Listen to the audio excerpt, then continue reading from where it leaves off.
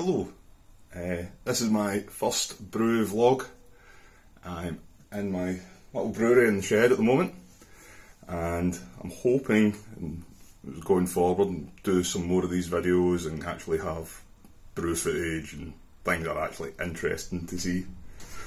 But for the first one, I thought I'd just show where I'm working just now and talk about one of my beers. So, filming this on a Friday after work, so this is, been thinking of this all day. So, the beer I have here is from Ron Pattinson's blog, Shut Up About Barclay Perkins, and it is a 1851 William Younger XP.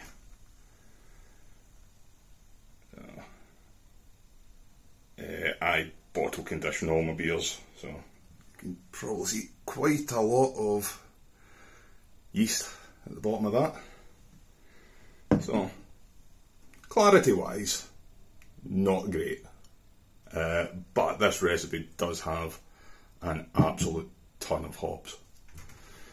I think it was about 350 grams of East Kent Goldens over a 90-minute boil, but I'll put the link to the recipe in the comment or the description below. So, first off, got nice fresh fruity aroma.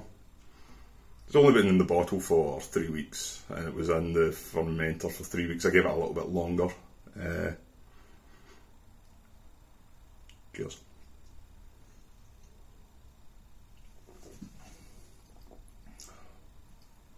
That's very nice.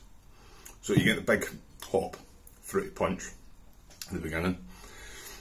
And you don't expect it with it being like traditional English hops, but I really like that. It's got a dry finish, a bit like an old-fashioned bitter. So ABV, it was only supposed to be 5.8, and this, from my shoddy measurements, came in at 6.3.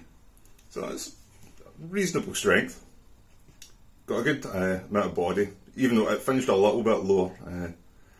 FG supposed to be 10-15, ended 10-12. Not too bad. I do notice in a lot of Ron's recipes, the attenuation's pretty poor on the kind of historic recipes. I don't really know how to replicate that with. I suppose I could use no yeast nutrients, maybe stress out the yeast a little, see if it will finish a bit higher. Could mash higher, but then the recipe doesn't ask for me to mash any higher. Yeah, it's very simple, this one. Pretty much it's a smash beer. So, pale malt and Goldings. So I used Chevalier, first time using that. This is also one of the first beers where I've changed my water profile. And added Camden as well. So I think that's made a big difference in my beer. I would have some of my other beers that are older at some point, but this does actually taste more like, I hate saying, like a commercial beer, like a beer that you would actually pay money for. Yeah. So, let's see, clarity I could work on. It's very hazy. Did add Brewer's Clarex, which should reduce chill haze and gluten, but to be honest, I don't know if I've noticed any difference in any of my beers since I've started using it. Maybe if you were kegging, you might notice more of a difference. But yeah, I'm very pleased with that one. Plan on doing more of those sort of historic recipes, and I'll try and get brew footage of them.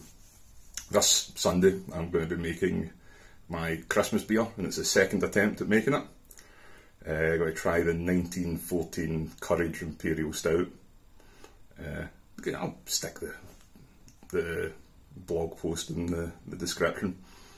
So I tried making that a few weeks ago, and I bought one of the big igloo coolers to use as a mash tun, because I've got a grain father, but you're sort of limited when you want to make full batch big beers, just because I think they only really hold 8 kilos of grain. I think about that. So you can do a reiterated mash, which is you do half the grain, you mash it, then take that out, empty it, fill it again with the next half, mash again. And I couldn't be bothered, so I thought I'll get one of these big cooler things, and I'll just mash, and then I'll boil in the grain farmer. So it went okay, but I think I mashed really too high. I think I was in the low 70s. I was trying to take account of the temperature of the grain, the temperature of the mash tun, and I just don't think I measured it right. Also a bit slapdash with my water measurements as well. So got into the fermenter, had a blowout, so cleaned that up, and then one of those ice spindles in the fermenter, and then I noticed that after about 4 days it stopped at 1040, which is way too high, especially since I didn't hit the OG target even close. I had to top up with quite a bit like golden syrup to try and up the gravity. So that went down the drain. I thought I'll try again, and I'm going to do the reiterated mash, even though I really, really don't want to. A normal mash for me is messy enough and long enough, so yeah. But it's a one-off, I suppose. I don't do these massive beers very often. I'll still probably have a couple of tins of golden syrup and standby just to up the gravity. I use golden syrup because looking at these older recipes, there's invert number 1, 2, 3, 4. Invert number 1, I think it's about the colour of golden syrup. Golden syrup's partially inverted, whereas invert syrup's fully inverted, but it's close enough. Back to it. You can see a bit of lacing, but not much in the way of head retention. Did have the glass in the dishwasher, so I never know if it's the rinse aid, even though I did give it a good blast with the tap water before coming out. Yeah. So yeah, I'm going to try and get some brew footage of what I'm making Sunday. Whether I'll put that up in like a homebrew Wednesday type blog video, or I'll keep it for a grain to glass and make a video nearer Christmas time. Also, if anybody's got any thoughts, I plan on not priming the bottles for this, and hoping there's just, over time, the complex sugars will get broken down and create carbonation, because I know you can get a bit of carbonation creep with the big dark beers over time. And I would quite like to lay some of these aside for next Christmas as well. If I can stop myself from drinking them or giving them away. I give away quite a lot, man, the homebrew. So I will show you quickly my setup. So I hadn't brewed for about 2 years after I moved from a flat into this house, and then eventually I got a shed. So it's now kitted out solely for me to use, so quite lucky there. Grain father in the corner. Little Gumtree bought fridge, and my very shonky cut fermentation chamber, which is actually pretty decent. I've got a stout in there at the moment, and as you can see, there is a little reptile heat pad in there, and it's doing quite well. It's keeping that at just about 20°C.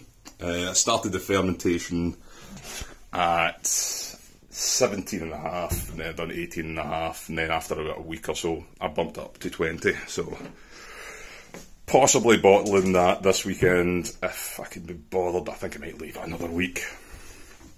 And the cool box on top of the fridge I've found is actually just the right size to hold my Erlenmeyer flask, so I can do starters. So the cable for the stir plate sticks out. So today I'm going to be making the starter for the beer on Sunday. And it's going to be my first time trying these. So made an order from the malt miller. Very, very lazy, so I thought I'm going to give these a try. And the idea is 1 can of this plus the same volume again in sterile water will give you a starter of 1040. For the beer I'm making on Sunday, I'm going to use 2 cans and extra water. It is quite expensive actually, but yeah, give it a try. If it makes my life a bit easier, yeah, that's a sort of trade-off. Are you willing to spend the money or spend your time? We'll see. It was on special, so that made it a bit easier. But yeah, sorry if this is a bit rambling. Never made a video like this before, but cheers, and hopefully I'll see you again soon and I'll make more interesting videos. Bye.